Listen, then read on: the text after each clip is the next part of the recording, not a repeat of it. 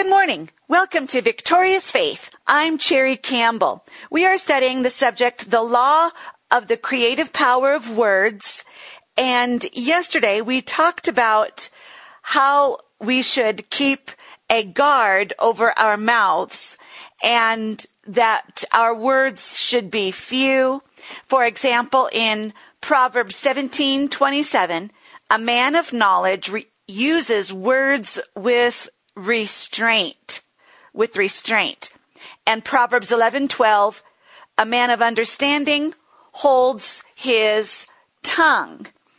And in Psalms, the psalmist wrote Psalm 35:28. Actually, let me look at Psalm 17:3. I have resolved that my mouth will not sin. My mouth will not sin. And Psalm 141:3, set a guard over my mouth, O Lord. Keep watch over the door of my lips. And then in Ecclesiastes 5:2, do not be quick with your mouth. Do not be hasty in your heart to utter anything. And in Ecclesiastes 5:6, do not let your mouth lead you into sin. And then James 1:19, be quick to listen, slow to speak. And so we were looking at these scriptures yesterday about how we should guard our mouth, keep a muzzle over our mouth, as it says also in another scripture that we read, keeping a muzzle on our mouth, keeping a guard over our mouth, keeping a watch over the door of our lips. That we should speak few words and speak words that are righteous and just. We also talked about speaking words of praise. And we read several scriptures. His praise is in my mouth. I will tell of your righteous acts all day long. With my mouth, I will greatly extol the Lord. And so what should be in our mouth? The praises of God should be in our mouth. Righteousness and justice should be in our mouth. And yet we should be very slow to speak and not hasty to speak. And so today I want us to go on, and again, let me give you 3 reasons why our words are important. 1, words reveal what is in your heart. Words reveal what is in your heart. As we also read in Matthew 12:34, for out of the abundance of the heart, the mouth speaks. Out of the overflow of the heart, the mouth speaks. So your mouth reveals what is in your heart. And then go down to verse 36, Matthew 12:36 and 37. But I tell you that men will have to give account on the day of judgment for every careless word they have spoken. You will give account on the day of judgment for your words. Verse 37, for by your words you will be justified, and by your words you will be condemned. Why are words important? Out of the abundance of your heart, your mouth speaks. Your mouth reveals your heart, and by your words you will be judged. And number 2, as we've said, words are containers. They release the spiritual forces that are in your heart. The forces are faith or fear, doubt. Those are forces. Love and hate are forces. And so your words are carriers and containers. That they carry those forces. Your words will carry your faith, or your words will carry fear or doubt and unbelief. Your words will carry love, or your words will carry hate. And your words will be the carriers and the transmitters and the deliverers of those spiritual forces from your heart to the target that you are speaking at. Whether it is a situation or a thing or even a person. And those words will have effect. they will carry and bring effect, either for good or for bad. So your words release the spiritual forces in your heart. And I want to just share another scripture, a few scriptures on that line. That words release what is in your heart. In Romans chapter 10, verses 6 through 13. Now what we're talking about, what I want to focus on, words release your faith. We did a series on the law of faith. And faith has to be released. So let's back up here and look at faith for a little bit. Faith, it is a spiritual force. It is a creative force. Faith creates things. Faith changes things. Faith moves things. Faith can bring down walls. Faith can open doors. Faith can bring to pass what you are believing for. And so faith is a force. It creates, it changes, it moves things.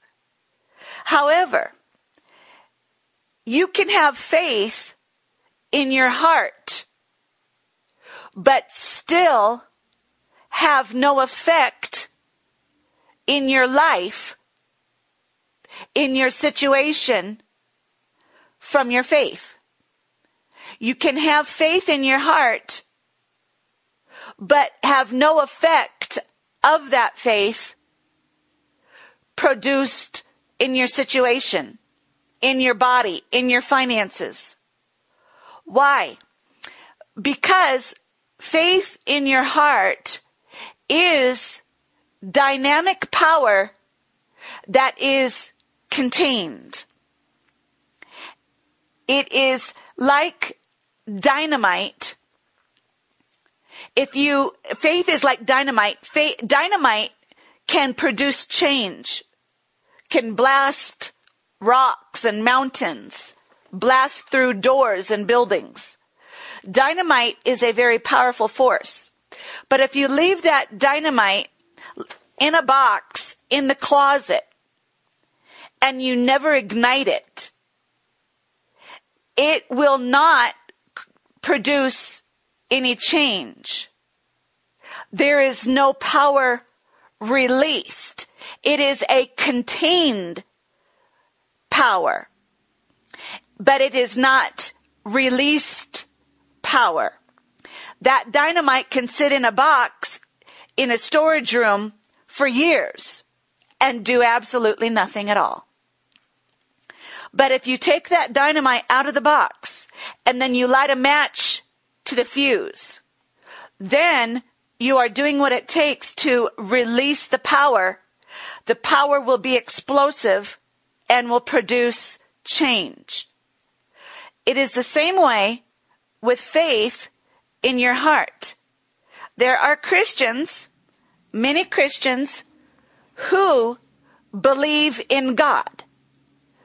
And they believe that God heals. And they believe that God can meet your needs. But that faith is contained, lying in their heart. And it is not released until it is spoken. Let me say that again. Your faith in your heart is an explosive force, dynamic power, creative power. But as long as you hold it contained in your heart, it is dormant. It is inactivated. You have to pull it out and release it. Light the fuse for it to release that force, to release the creative power. And it is by speaking your words out of the abundance of faith in your heart, that you release that dynamic, explosive power, force that is in your heart, you release it into the situation that you need and want changed. Your words are the carriers of that explosive, dynamic, creative power from your heart to the situation. And so if you are holding faith in your heart and just saying and thinking in your heart, I believe in God. I believe God is my healer. God provides and meets my needs. But you're only keeping it in your heart and you never say it and you never speak and release it, then it is dormant, contained power waiting to be released, but it will not carry out its effect until it is spoken. Let me read some scriptures to you about that. In 2 Corinthians chapter 4, verse 13, this is a great scripture to express this thought. 2 Corinthians 4:13 says, "It is written, I believed, therefore I have spoken. With the same spirit of faith, we also believe and therefore speak." If you believe, then you should therefore speak. Let me say that again. Read it again. 2 Corinthians 4:13. "It is written, I believed, therefore I have spoken. With that same spirit of faith, we also believe and therefore speak." Let's look at Romans chapter 10. Romans 10. Now you will probably be familiar with verse 9. If you confess with your mouth Jesus is Lord and believe in your heart God raised him from the dead, you'll be saved. Let's back up to verse 6. Romans 10:6. Now we're talking about faith has to be released. Verse 6, "But the righteousness that is by faith says." The righteousness that is by faith says. Now, he is giving here the teaching on righteousness and salvation, but the principle is the same for anything and everything that you believe God for. Anything that is by faith, it operates the same way. That's why it's the law of faith. It's consistent. Whether you're using your faith for salvation, or you are using your faith for healing in your body, or you are using your faith for your finances, it is the law of faith, just like the law of electricity works the same way. Whether you are using electricity to turn on a light bulb, or you are using electricity to operate the toaster oven, or you are using electricity to operate the hair dryer. It is the same law of electricity that works the same way to turn on your hair dryer, turn on the light, turn on the toaster oven or the microwave oven. It's the same law of electricity. And likewise, the law of faith works the same whether you are believing for salvation and righteousness, or you're believing for healing in your body, or you're believing for your marriage, or you're believing for your finances. Faith works the same in every situation. That's why it's a law. It's a spiritual law. It is consistent. It is always the same. And if you miss that series, it's on my website in the radio broadcast archives. I taught for 8 weeks about the law of faith. And you would benefit and be encouraged and build your faith if you would go back and listen to that, because it teaches about how the law of faith works. It is a spiritual law. It is consistent. It always works the same way, so that if you work it correctly, it can always produce results. But people are not understanding these spiritual laws, so that they think it's happenstance, it is chance that sometimes you get healed and sometimes you don't get healed. Sometimes you get your need met and sometimes you don't get your need met.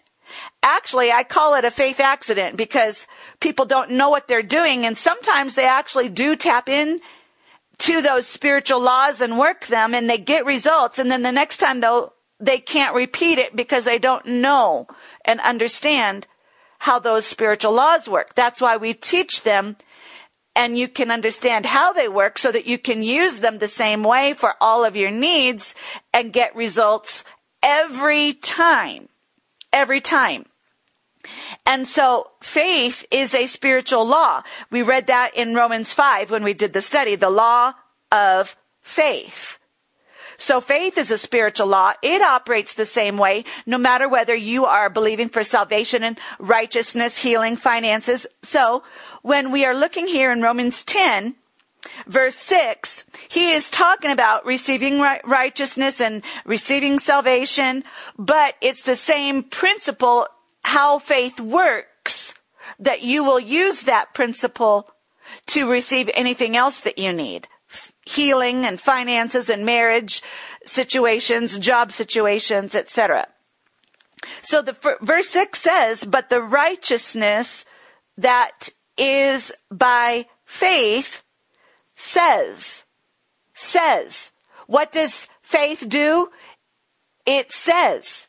So healing that is by faith says. Supernatural debt cancellation that is by faith says. Provision for your needs being met by faith says.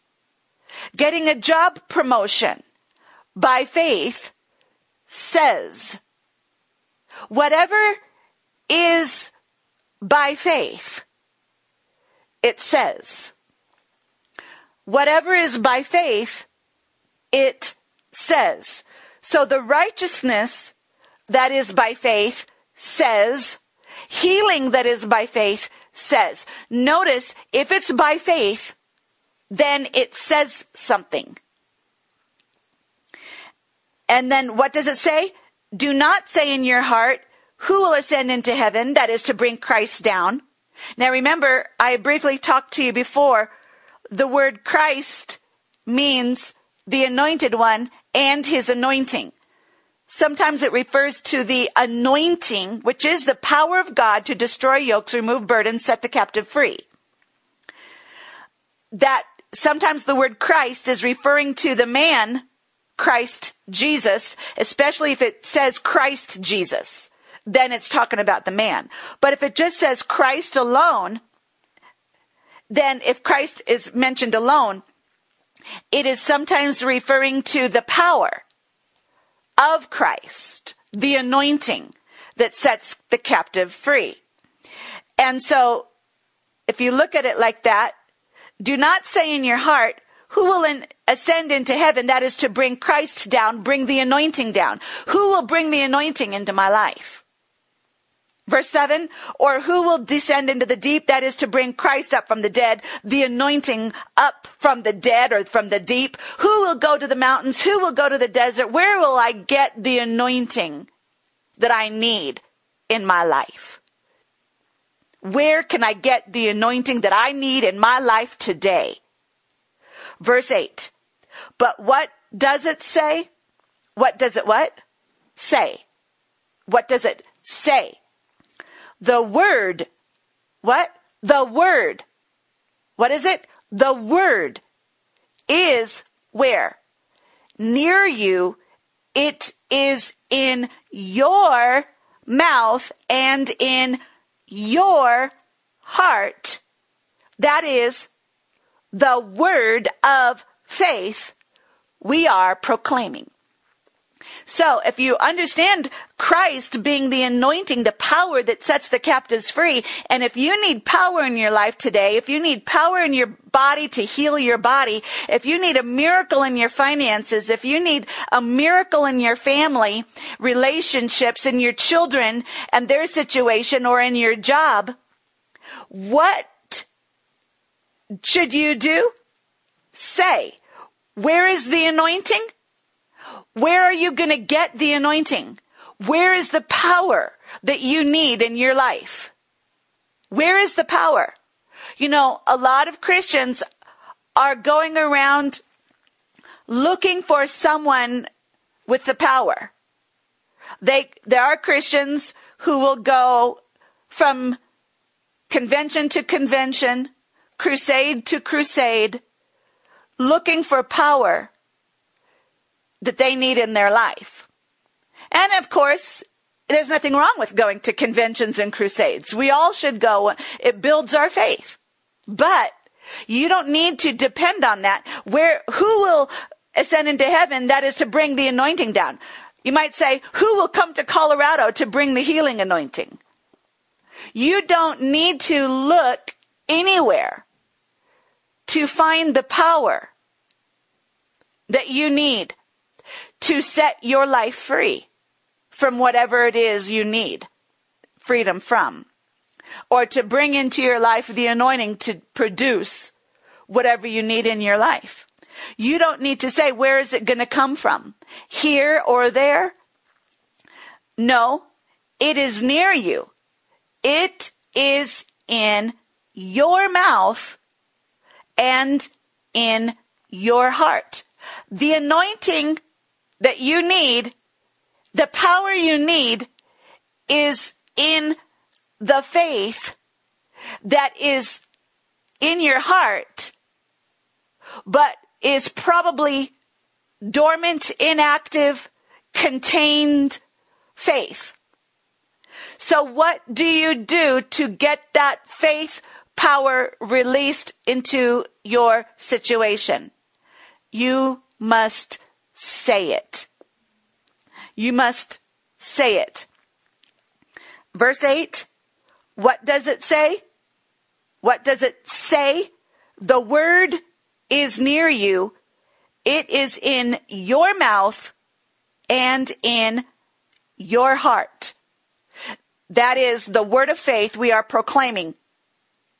Now that word of faith is the word of faith that will bring Christ, the anointing of God, yoke destroying, burden removing power to set the captive free into your life. Where is it? It's in your heart and in your mouth, that you simply need to speak it. Speak it into your situation. And this produces the greatest miracle of all, verse 9, that if you confess with your mouth Jesus is Lord and believe in your heart that God raised him from the dead, you will be saved. You know, I believe the greatest miracle of all is new birth, salvation. It is the recreation of your spirit being created to be in the image and likeness of God, restored unto God. That salvation is the greatest miracle. And how does it take place? Not only believing in your heart. You know, there are people who believe in God. They even believe in Jesus, but they're not saved because they never said with their mouth, Jesus is Lord. Salvation comes by not only believing in God, but also saying, confessing with your mouth, Jesus is Lord. And you could say, Jesus is my Lord. There are people who have even gone to church. And you ask them, are you a Christian? Well, I believe in God. I believe in Jesus, yeah. But they have never confessed Jesus is Lord. So they haven't been born again until they confess with their mouth, Jesus is Lord. Why? Verse 10 explains it. If you don't believe me, this is the Bible. This is scripture. Argue with God. Verse 10 says, for it is with your heart that you believe and are justified, and it is with your mouth that you confess and are saved. It's with your mouth that you confess and are saved. You could say it is with your mouth that you confess and are healed. It is with your mouth that you confess and get your needs met. It is with your mouth that you confess and are saved. Verse 11, as the scripture says, anyone who trusts in him will never be put to shame, for there is no difference between Jew and Gentile. The same Lord is Lord of all and richly blesses all who call on him. Verse 13, for everyone who calls on the name of the Lord will be saved. Calling is speaking. You could also say confessing the name of the Lord shall be saved. So you see that there is two parts. There is faith that is in your heart, but it is contained. It is dormant and inactive until it is spoken. Speaking your faith is what releases and activates the power in your situations so that it can produce miracles in your life. So today I encourage you, believe God and speak with your mouth the things that God has said over your life. Be a speaker of God's word. Now, join me again tomorrow. And remember, God loves you. You're blessed and highly favored by the Lord.